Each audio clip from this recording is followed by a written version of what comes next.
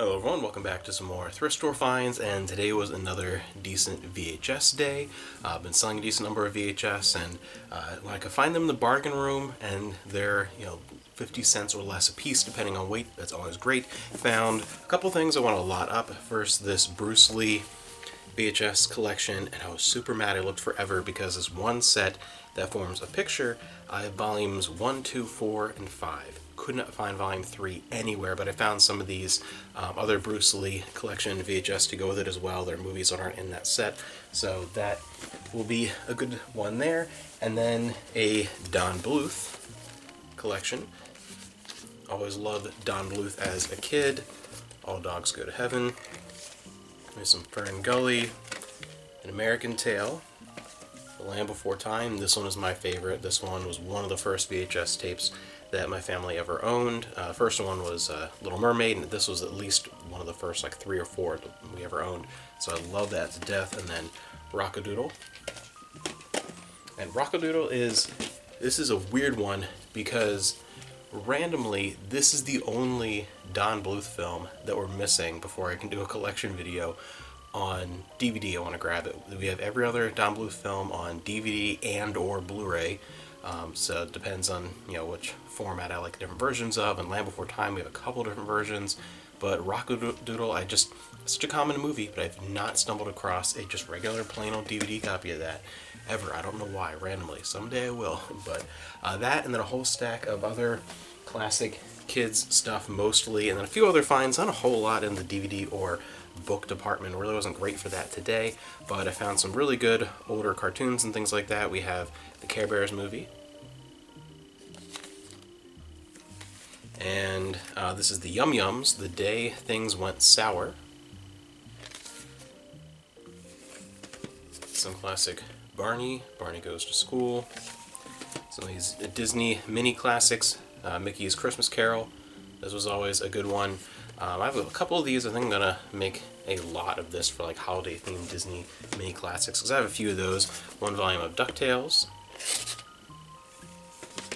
and another one of the mini classics of some Winnie the Pooh, and then Winnie the Pooh and Tigger 2.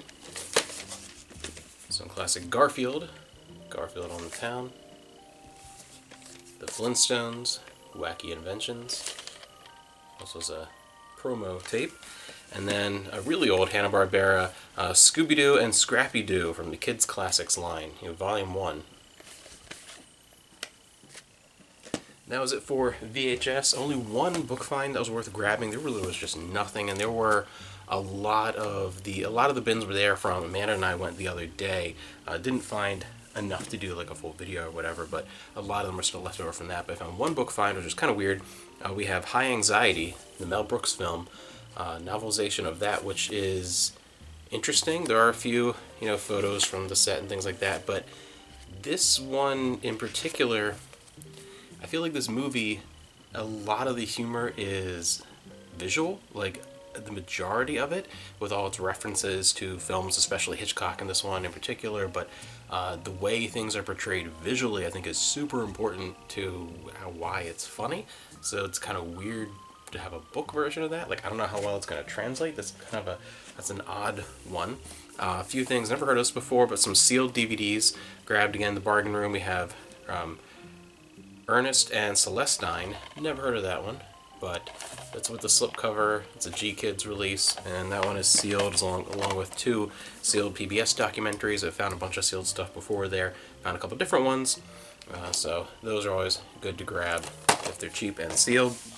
And then 2 other ones, Xena Season 2. This is the later re-release. This is the Universal release, not the old Anchor Bay sets. This is the one that's in like the Xena Complete Collection thing. So the re-release of Xena Season 2. And this is a movie this is weird. I picked this up and I'm gonna give it a watch. Grabbed it from the bargain room because it's one of those that I don't know how I've never heard of it. Stars Robert Shaw and Harrison Ford. I really like Harrison Ford, but Force 10 from Navarone. And when I first picked it up out of the bin, I just kind of pushed it aside because it looked like just a generic copy of Guns of Navarone. Like, I have that movie, and then just a generic copy that's not really worth grabbing. And then I looked at, wait a minute, Harrison Ford, and I'm like, is it related? It's a sequel. I never realized they made a sequel to the Guns of Navarone.